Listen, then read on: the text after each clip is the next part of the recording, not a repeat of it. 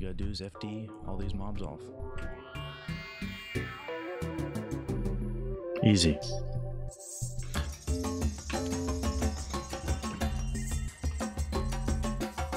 How y'all doing tonight? My name is Bigbobbedboi. It's going to be part 2 of my Maraudon guide. We're going to go take down Rotgrip solo. Now, as always, pathfinding and Hawkeye are great for when you're kiting, but not necessary. Your pet doesn't really matter for this. I'm going to use Snarler just because he's level 59. Had to drop my boar.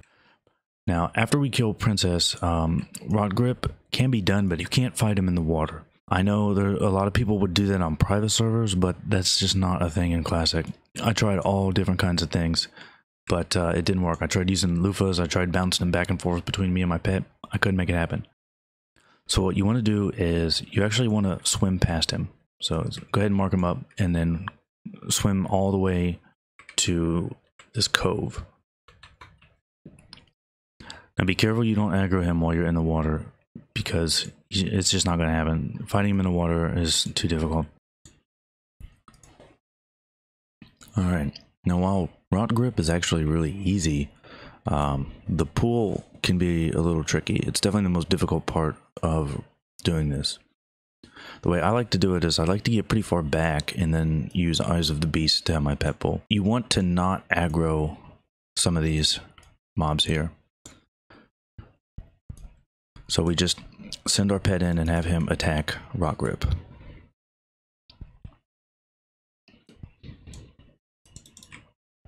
Alright, now we don't want our pet to die, so what we're going to do is we're going to cancel Eyes of the Beast. And now I'm in combat. And we bring our pet back.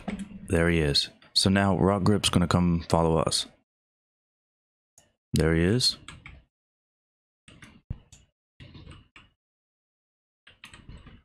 Alright, and then just start shooting him. Make sure you have cheat on, because we're going to just kite him around here. Now, you've probably done this before, but a common kiting method is I let my pet DPS him, and then I just keep up Serpent Sting and I'll distracting shot every now and again. Now you do kind of want to make sure you're not running Rotgrip and your pet through mobs, because if you do, they can aggro. As I'll show, if your pet aggro's all those mobs and dies, it's not a big deal. You can still kill Rotgrip, no problem. It's just going to slow you down. But if you have your pet DPSing him, especially for me as a BM hunter, it speeds up the kill a lot. I think if I do it this way, it only takes 3 or 4 minutes. If I have to do it all by myself, it's like 12 minutes. It does look like my pet may have pulled some mobs because he is taking damage.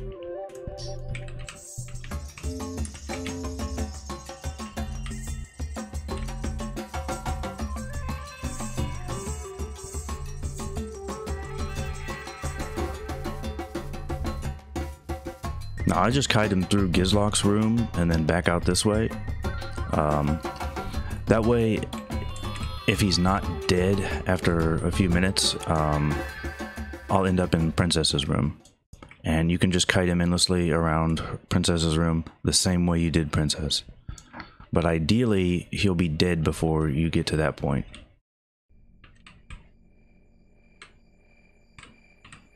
See, he's already down to 40-some%, and that's mostly just my pet DPSing him. I just hit him with a couple distracting shots. If your pet has cower, you can do that too.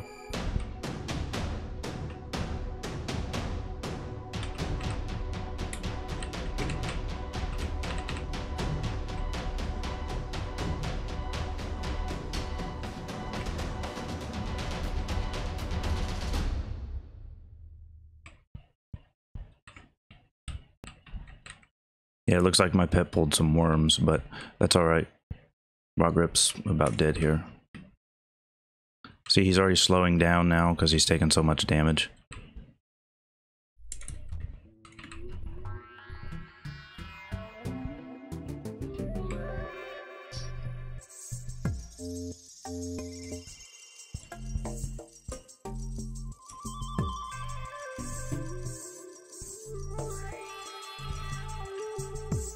And then you can just FD off any mobs you may have pulled, or they can resist that happens, toss a grenade, get cheated back on, and just kite him again until FD comes back up. If you're not an engineer, I don't know what to tell you. Because I do also have the gnomish cloaking device.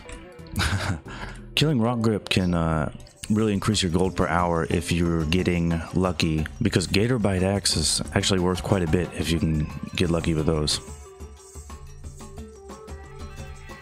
So here's an attempt where my pet actually aggroed something. If that happens, that's fine. You can just kite them all around Princess's room and it's unlikely that they'll catch up to you. Just kite them around like you did Princess.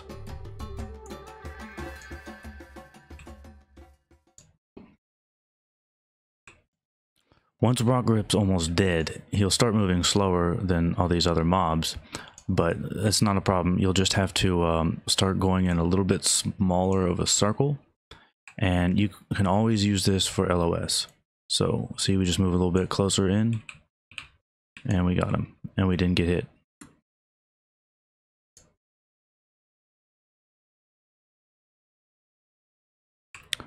And then once Rotgrip is dead, all you gotta do is FD all these mobs off. Easy. Now obviously it's ideal to just not aggro all the other mobs, but if it happens to you, don't worry about it. You can still kill them. That is all for Rotgrip. I hope you enjoyed this. Hope it helped you out. I'll see you all next time.